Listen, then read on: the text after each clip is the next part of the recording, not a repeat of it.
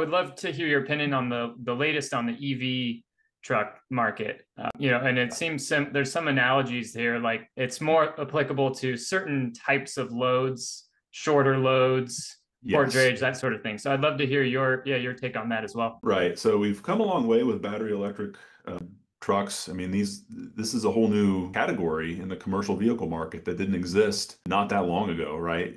6, 7 years ago, it wasn't here. It wasn't an option, really. And now it is. Every truck maker has battery electric models, right? Medium duty and even heavy duty Class 8 truck models on the market today that you can order, you can buy, and that are in service today hauling freight. It's still a small segment of the market, small volumes, but that's grown. The early adopters have got the trucks out there. Some of the challenges that were anticipated absolutely came to be, right? I mean, cost is still not at parity, not even close to diesel.